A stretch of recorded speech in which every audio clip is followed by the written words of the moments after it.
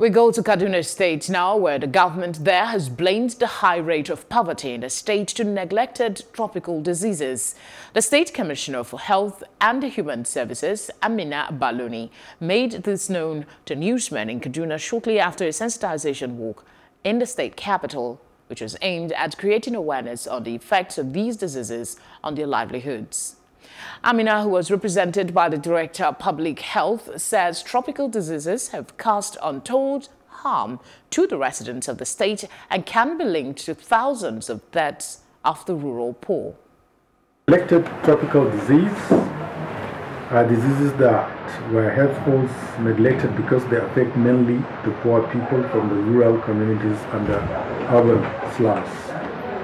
They are chronic, disabling diseases that have great negative impact on the socio-economic development because most of these affected cannot participate in any economic activities. We hope to eliminate lymphatic filariasis and trachoma very soon.